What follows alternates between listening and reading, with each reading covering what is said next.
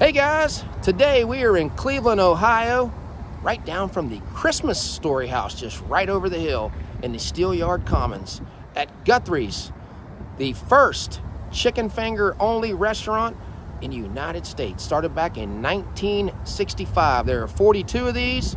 They are in 6 states.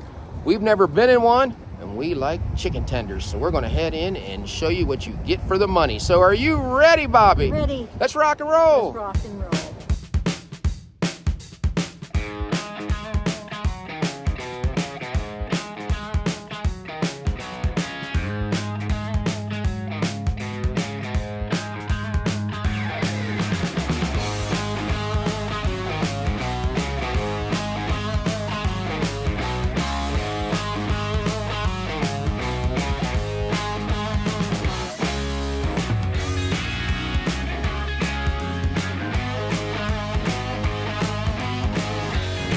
So when you come in the Guthries Golden Fried Chicken Fingers, have some seats up front, and a few more seats in the back. The sign says fresh, hot, and fast. It is not made ahead of time, it's made as you order. Here's kind of the history of the place. Golden Fried since 1965. 50-year-old sweet tea recipe, another famous item to come in here and get. Cute little place. It's inside this plaza, right down over the hill from the Christmas Story House. Let's take a look at the menu at Guthrie's Golden Fried Chicken Fingers. Starting off with the box for $9.98, you're gonna get 5 fingers in here, fries, slaw, toast, and 1 sauce. You get a snack size for $7.49. Family meal with 25 fingers, 4 fries, 4 toast, 4 slaw, $43.99. And a bucket with 25 fingers for $34.99. Now they also have a chicken sandwich where they put 3 fingers on it for $6.25. There are your extras. Party boxes. They sell bags of ice here. I don't think I've ever seen that. And they serve Coke products, a small $2.39, large $2.69. And a gallon of their famous tea for $7.49. The food has arrived. Bobby and I ordered the same thing. Let's take a look. Chicken fingers, crinkle cut fries, coleslaw. Instead of the famous signature sauce, Bobby got barbecue sauce and some bread toasted on one side. How does that look, Bobby? Appetizing. Now this chicken is never frozen. Always fresh. And that's all they really have here is chicken tenders. And a chicken sandwich. Yeah. That's all you're gonna get. You walk in here, you're not gonna get anything but this. This is a chicken finger only restaurant. So when you get the sandwich, you get chicken fingers on the sandwich. Okay, so we have 6 pieces. I was counting to see how many I got.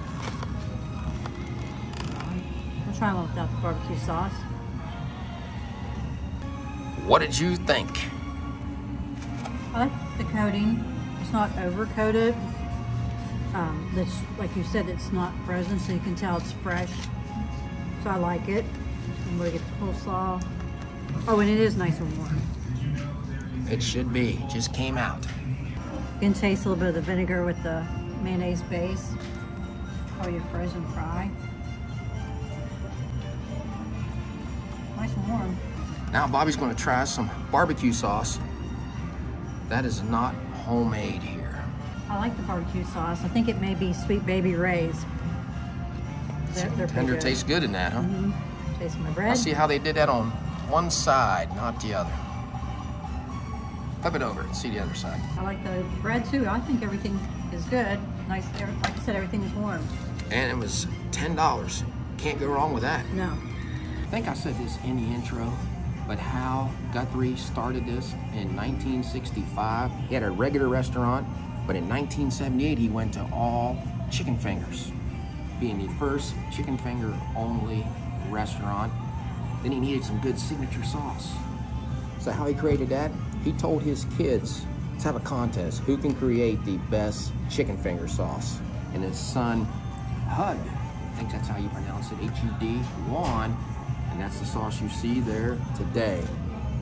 And I think now, today, there's another chicken finger restaurant called Raising Cane. But this is the very first one. And the first one we've ever been into. Let's take a look at that breading. Bobby said it before, nice, lightly breaded. So you're gonna be able to taste a little bit of this chicken instead of just breading. Let's try it without anything. That's some good chicken tenders. Has a little bit of herbs and spices in that breading. That chicken is so juicy, so they're using nice quality chicken, but here's what I'm wanting to try. The signature sauce. You can see what's in it right off the top. Can you see that from out there, Bobby, what that is? Looks like pepper. A lot of black pepper. There we go. Man, that black pepper added into that sauce. That's a mayo-based sauce. Has a little garlic flavor into it. Maybe a little bit of ketchup. But that pepper gives it that extra spicy bite. That is so good. So their son that came up with that idea did a great job. Crinkle cut fries. Just frozen, regular fries, nothing fancy about them. But what is fancy too is this sweet tea. I'm gonna try it. Set back there, it's been around for 50 years. Secret recipe, let's do it. That is some good sweet tea. Kind of extra sweet, not just normal sweet. Is it the best I've ever had? I'll put it up there with Gus's, but not quite. Gus's is still the best, but if you come here, Bobby got a Coke. I'm trying to talk her into one of these. Get a sweet tea if you come here and eat.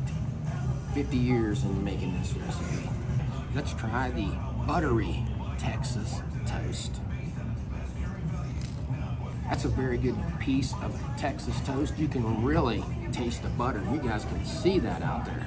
There's a lot on there. I am very happy with this meal. We were going to try the chicken sandwich, but we thought, what the heck, it's the same chicken tenders on 2 pieces of bread. So we both got the gut box, I think is what they call this. Hal and his family put these restaurants in college towns in Alabama. And that's what you want to do, because college students are going to love something quick and love chicken fingers. And I read today that his grandkids are doing the same thing. So they're only in 6 states, but hopefully they branch out. I like this. I like to see one of these back where we live. Let's take a look at our receipt at Guthrie's Chicken here in Cleveland, Ohio. Had a regular Coke, $2.39. The sweet tea was also $2.39. 2 boxes at $9.98 a piece. Grand total $25.12. Now, if any of you guys are at the Christmas Story House, this is just right down over the hill. There's Walmart. So come down less than a mile from there. Right across from Walmart is Guthries. Well, we just left Guthries here in Cleveland, Ohio. What did you think about it? I thought everything was really good. But what I really like is that the chicken's never been frozen and they didn't overcoat it. Now, the young lady that took our order, she was really friendly and gave us a little bit of background on the history of this restaurant. Now, I'm going to totally agree with Bobby. That chicken is better when it's fresh, not frozen. They make it to order in there. You know it's going to be good? That place was the first chicken finger only restaurant in the United States. So they're specializing in one thing, chicken fingers. They got it right in there. But what's so special about that is the sauce. That was invented by Hal's 10-year-old son. Has a lot of black pepper in it, gives it that little extra kick. They have a challenge here. If you eat 25 pieces of that with the signature sauce in a half an hour, you get a trophy and your face on Facebook. So I'm happy we went in. Oh, sweet tea. That's some great sweet tea. If you like extra sweet tea, Southern style, you're going to love that.